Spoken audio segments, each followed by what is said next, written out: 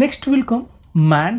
This root is Latin vir, and this famous word is there, that is virile.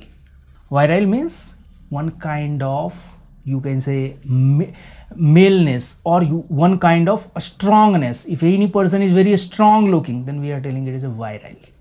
Or you can say virtues, or again triumvirate. Based on that, you can say direct meaning is masculinity. If any person is masculine, we say it is a virile. Virtue, it is moral goodness, and afterward triumvirate, group of three men in authority. You can just correlate in Hindu god, Brahma, Vishnu and Mahesh are triumvirate of Hindu god.